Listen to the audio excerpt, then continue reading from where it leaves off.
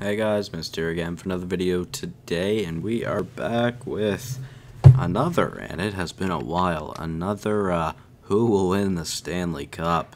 So, in this one, I plan on going with Tampa Bay through this sim, because personally, that is the team favorite. That is my favorite. That is who I have to win the Stanley Cup currently. If not Tampa, probably Nashville. I really think Nashville could win the Stanley Cup this year. They are tremendous in so many ways. But yeah, before I get into this, I just want to show you guys, look at how even the Pacific Division is. The lowest team overall is 88. Highest is also 90, but they're all so close in there. As for the Central, it's kind of poor. I mean, there's 5 good teams and then 2 bad teams in Chicago and Colorado. Then looking at the Atlantic, like 4 or 5 good teams in Florida, Montreal, I guess, Tampa, Toronto, and Boston. How Boston is a lower rating than Florida and the same rating as Montreal makes no sense to me. But yeah, that half of the Atlantic Division is quite rough. And as for the Metro, I mean, it's a pretty even division as well, minus the Rangers. So, anyways, with that out of the way, I just want to show you guys that quickly. We're gonna go game style 4 out of 4. That's all I need to do in there, of course. Advanced settings. I always like turning retired jerseys off. I don't know, it's just a personal thing, I guess.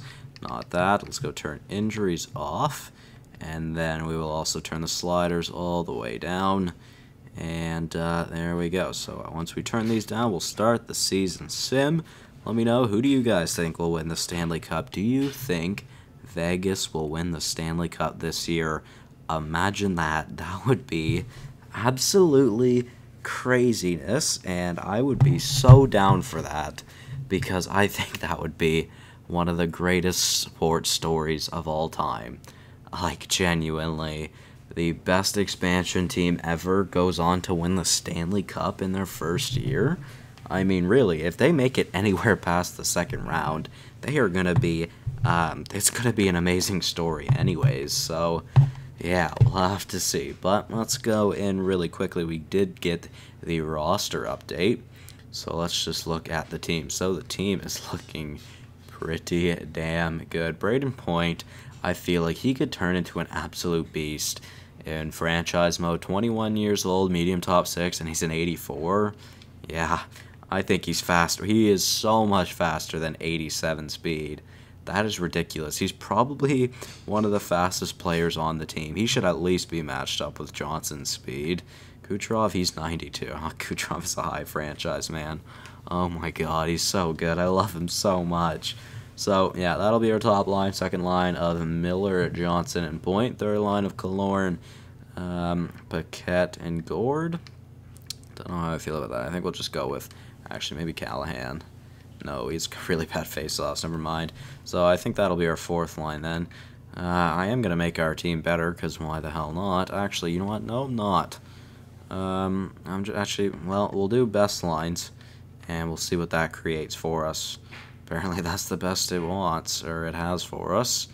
Conacher could go in. He's not quite as good. Let's just see, though. I'm just curious. Is there anybody in the AHL that would want, or that would be good enough to make the team? Dan Girardi, maybe?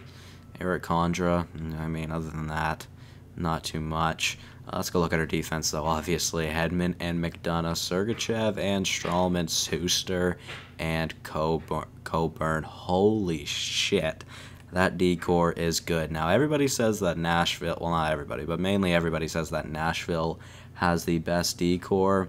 I think you guys have got to give a shout-out to Tampa in that conversation. They have Hedman and McDonough, then Sergachev and Stralman, and then Coburn and Suster, who would definitely be considered bottom pairs, but in this game, they're considered top fours. And then, obviously, the best goalie in the league right now, Andrei Vasilevsky.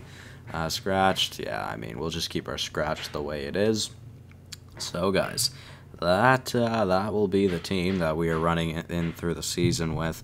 I'm sorry if you keep hearing like a beating noise.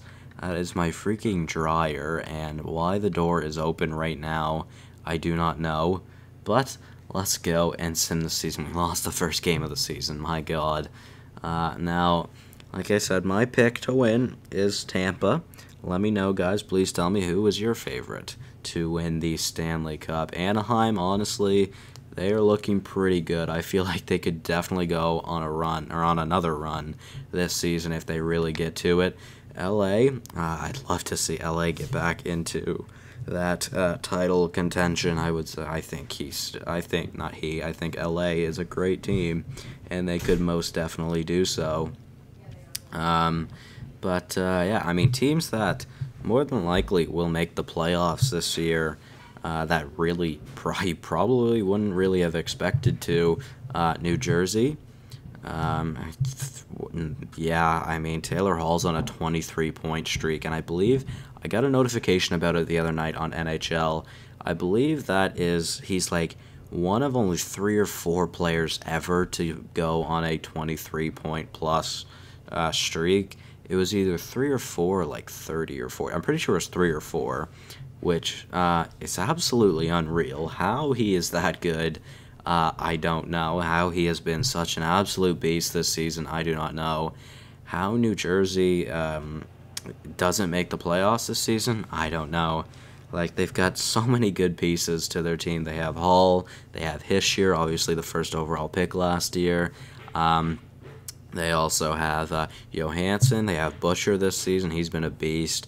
Vatanen, Severson. Obviously, can't forget Corey Schneider as well. Like, it's been quite something for New Jersey. And, I mean, if they do make the playoffs, right now I believe they are in a wild card spot.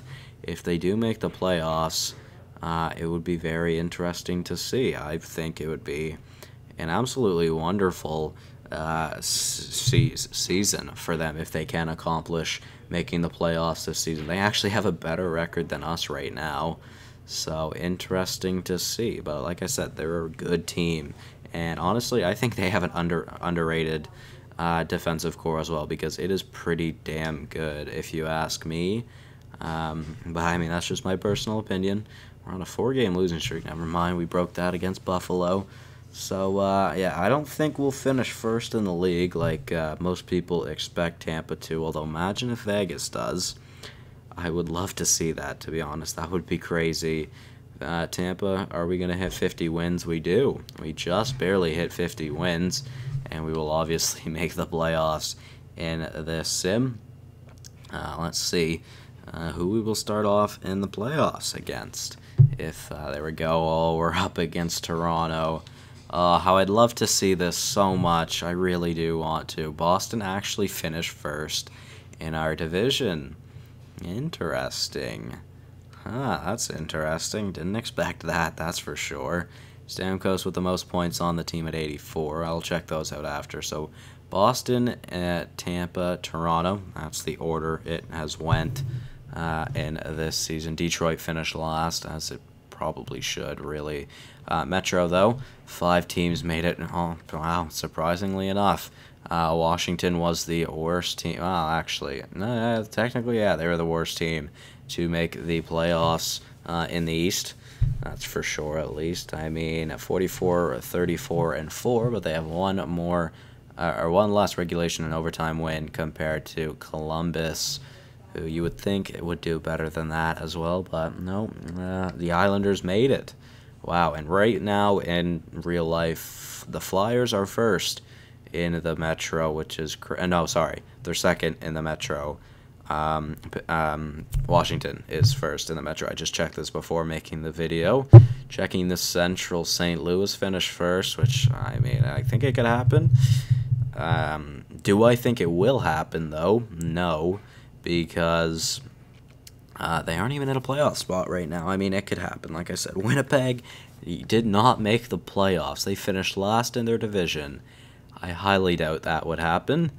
And then looking in the Pacific, I still think Vegas is only listed as an 88 overall team. I think they should be a higher overall team than that. They're just so good right now, man. It's absolutely unreal. All right, boys. I guess that's it. Let's go check the entire league, though, just to see. Boston won the President's Trophy. Wow, interesting. That's funny. Last time Boston won the President's Trophy, they lost in what was it? Was it the finals? Yeah, they lost in the finals against Chicago, was it not, in 2013? I'm pretty sure they had Kessel and Yager in that playoff run too, maybe? I'm not too sure. Don't remember, to be honest, but let's go through the playoffs. Game number 1 against Toronto, we beat. As much as I do like Tampa, I'm not liking seeing those losses for Toronto, and we're down 3-0. Or, sorry, well, I say we're down 3-0 in the series because I am a Leafs fan, but yeah, we got swept. We swept. Yeah, we didn't get swept. We swept the Maple Leafs in the first round, so not too bad. Washington now in the second round, they are 4-1. So look at them go. We are 5-0 right now, 6-0. Come on, can we keep the streak going? No, we cannot. It took 7 games for a team to hand us a L, and we just got 2 in a row as well. 3 in a row. Will we get eliminated by the Capitals? And Ovi is motivated. He's finally made it to the conference final, getting past Tampa. Didn't have to play Pittsburgh. Actually, they did have to play Pittsburgh, didn't they? I'm pretty sure that... No, did they? No, did they play Pittsburgh? Maybe. I want to say they played Pittsburgh in the first round, but no, I think Washington actually faced Boston in the first round. Pittsburgh, I think, played whoever was in 4th in the Metro. Because Washington, it was Columbus. So Washington finished 5th, which means they should go up against Boston, if I'm not mistaken. Let's see who won the Stanley Cup. Those two series were short. The Oilers won the Stanley Cup. Don't think that will happen. They are really far out of the playoffs right now, but sure. I mean, obviously anything can happen, so yeah. This is the problem with this. I was really tempted to just pick the 16 teams that would make the playoffs right now and do this, but I don't really think that's fair to the other teams that are just outside of the playoffs after the deadline. But anyways, let's take a look at the team. Kucherov didn't get point per game. I highly doubt that would happen. Kucherov actually is already point per game right now. He has 82 points. So if he doesn't play for the rest of the season, he will finish point per game player, which is just crazy. He's like 20 points over point per, or roughly around the 20-point area above point per game, which is just crazy to me. Andre Palat on that top line with 70 points. Very good. Braden Point with 55. What a beast. Johnson with 53, Miller with 50, so we had 6 50-point scores this season. Hedman with only 44 points. I think Hedman should be more of an offensive defenseman in this game. I mean, obviously, he should be a two-way defender like he is listed as, but I think he should have so much more of an upside to his offense because he is so good offensively in the NHL. He's, in the past couple of years, he's always been in the Norris conversation. So, yeah, after Hedman, though, it kind of really drops. Yanni Gourde has, like, almost 29 goals right now in the real season, so I feel like he'll have a better season than that. I believe he has, like, 21 or 22 goals, I want to say. So, yeah, let's just check out the team. Most goals on the team went to Kucherov. Most assists went to Palat. Best plus-minus went to Hedman with a plus 30.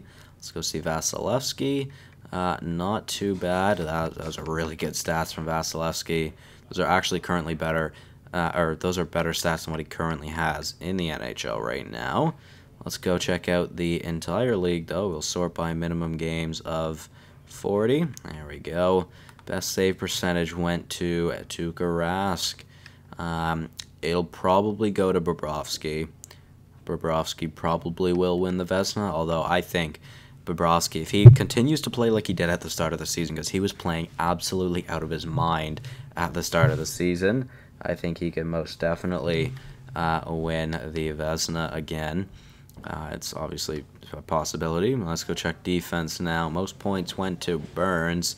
He will more than likely win the Norris, I would say, too. He was tied for the most points, but he had the most goals, and he had the highest plus-minus. Most goals as a defenseman did go to Burns. He was the only 20-goal scorer. He was also tied for the highest plus-minus in, for defenseman at least, maybe not in the league. Let's go. Oh my god, Evgeny Malkin had 99 points this season with 48 goals. So, wow, Derek Brassard had 80 points this season. Holy shit. Who is he playing with? In Pittsburgh. Oh my god. Jesus. Alright, okay, cool. So there was actually only 6 point per game players this season, which is really odd to me. Tarasenko with the most goals in the league, which won't happen. I mean, it could happen. He's only at like 26 or 27 right now, and he is like a 10 or 11 at least away from Malkin, who is leading the goal scoring. No, Ovi. Is it Ovi or Malkin? It's one of the two. I don't know. It's a Russian. I know that. But yeah. Most assists as a forward went to Backstrom, then Schwartz, and then Scheifele. They all had 60-plus assists. Best plus minus went to Malkin with a 42, and Sheary with a then Sheary with a 40, then Brassard with a 38. Point actually had a good plus minus this season with plus 30. Now I'm gonna say that's their line maybe. They've got Malkin, Sheary, and Brassard, which is just ridiculous. 48 goals for Malkin. I can't get over that. Absolutely unreal. I didn't check the rookies, but we'll go see who did the best this season. So the Oilers won the Cup. Boston won the Presidents. Or it was the Oilers versus the Caps in the finals. Wow. Malkin with the Art Ross, and with the Hart, the Norris went to Burns for the second year in a row. Tarasenko with the Lady Byng. Hischier with the Calder. Nice. Interesting. Talbot with the Conn Smythe. Bobrovsky with the Vezina, Raskin, Khudobin split the Jennings, Edmondson with the Mastertons, Bergeron with the Selke, Malkin with the Ted Lindsay, and Tarasenko with, I think, his first Maurice Richard, maybe? Is that a I think that might be true. I'm not too sure. I only really started watching hockey during the playoffs last season, so yeah, I really don't know about that, but yeah, Edmonton made it to, or not, sorry, Edmonton, at Nashville, they made it to the conference finals again. Pittsburgh also made it to the conference finals again, but the Caps got by them in 7 games. See, Ovi doesn't have to meet them in the second round. They can meet them in the third round, and they're gone. Oh, man. Anyways, guys, that'll be it from me. Please, again, let me know who you guys think will win the Stanley Cup. Who do you think made the biggest splash at the deadline? Yeah, I mean, that's it from me, guys. Once again, thank you all so much for watching, and I will see you in the next one. Goodbye.